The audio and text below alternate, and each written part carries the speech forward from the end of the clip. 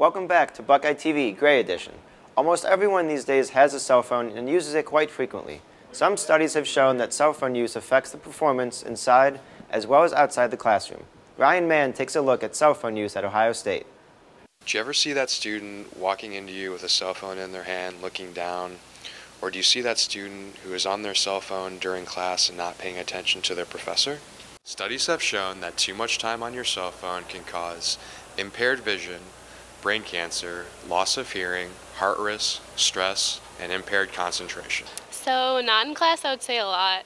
In class, I would say it depends on how interesting the class is or how boring the class is. I feel like a lot of the time in my major classes, I usually try not to stay on my cell phone, but if it's just a GE, I feel like I usually doze off and are on Facebook or Twitter or something. But out of class, I'm on my phone a lot. During class, I would say it depends on the class, but probably 10 to 20 minutes per class. And then out of class, I would probably say 50% of my day. Not only are students wasting money in the classroom by being on their cell phones, but they also are affecting their health. I'm Ryan Mann, and this is Buckeye TV. Thank you. Ohio State is home to many unique and rare collections. Many rare manuscripts and books can be found on campus, ranging from antique photographs to Shakespearean-era books. McGrace Landwehr dives into this collection for Buckeye TV. The Library of Congress for having one of the, if not the best collection of American fiction in the country, which is saying something. Our collections are so wide and diverse, stretching back to ancient Babylon all the way to things produced yesterday.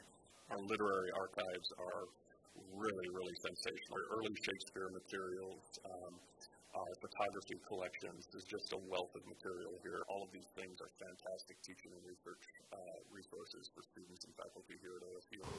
The Rare Books and Manuscripts Library at Ohio State offers a large collection of materials.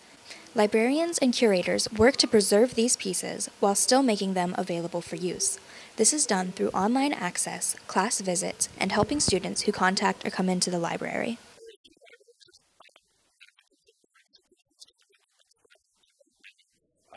We are contributing quite a few volumes from our own collection towards that much, much larger project. My battle is to constantly try to convince Ohio State students that this is their collection, and we can prove that the books that have been around for the last several hundred years continue to be around for several hundred more years. Has really got to be balanced with our primary mission, which is getting Ohio State students, faculty, and other teachers to come in and actually actively use our collections. Reporting for Buckeye TV, McGrace Landwehr. Around the Ohio State campus, there are a few movie theaters for students to go to. Akasha Porche talked with some students about their feelings on the apparent lack of diversity in the film selection. I had the opportunity to speak with a few students on the lack of diversity at the Gateway Film Center. I guess I wish there was more types of movies to watch from different cultures and not just your traditional movies that you see in every theater. So it would be really interesting if the Gateway had more films from different cultures. It's actually really interesting because the Gateway goes out of their way to say that they want to show certain films for certain reasons. For example, during October, they'll show like classic horror films or, which movies that haven't been out for like 30 years, they'll go out of the way for them. And it just says something, I think, to me that newer films, fresh films, can't be shown. Well, I think that it decreases, obviously, the diversity of its audience.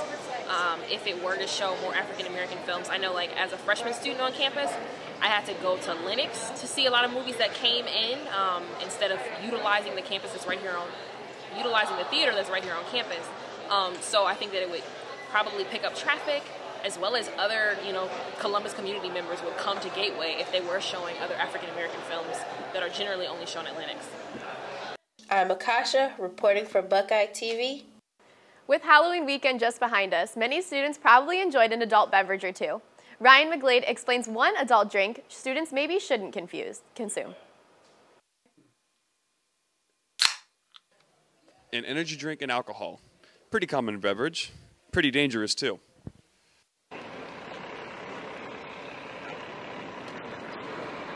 The problem with this when you mix that with alcohol is, so alcohol is a sedative, If you drink too much, you're eventually theoretically going to pass out. I guess there's a concern that if you're drinking a lot of caffeine with it, it can kind of keep you up enough to drink more and get into that dangerous blood alcohol level if you're kind of abusing both of them at the same time. According to the CDC, the most dangerous part of this drink combination is the fact that the caffeine in the energy drinks masks the depressant effects of the alcohol. Some students believe people do not take this issue seriously. There's a pretty strong party culture going on here, and I think that people are a lot more worried about other health issues aside from just mixing energy drinks and alcohol. Other students believe the only way to raise the awareness is by personally seeing the effects. I don't think students really react that well to authority. I think it's more of a thing where if they see it going on, then that's when they're more responsive. So I don't know, if it's an issue with their peers, and I think then they'll start to take it a little more and more seriously.